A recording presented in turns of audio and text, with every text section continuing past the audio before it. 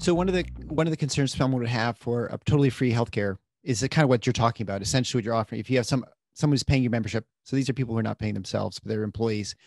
That if everything's totally covered, they're going to overutilize the healthcare. They're going to get more labs, they're going to get more imaging. They're going to all this, right? I mean, that's always a concern that someone's going to have if they provide everything for free, because you tend to treat things that are totally for free like they're free, like it's unlimited, unlimited Yeah. resource.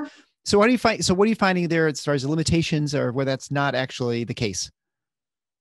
Well, I mean, all of us who practice medicine have had the few patients that just love to come in and want to visit all the time. And Yeah. we definitely have built that into the model. We know we're going to have a few of those.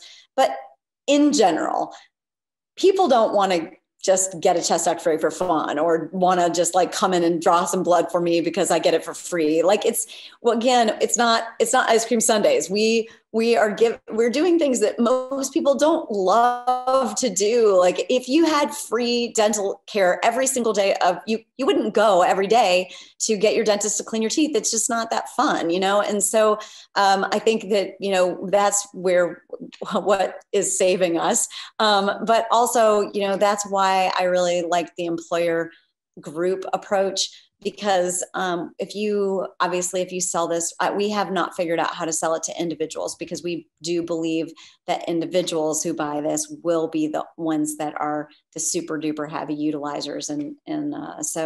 That's that we haven't gotten there yet. I would love to figure it out though, because I would love to be able to offer this to individuals.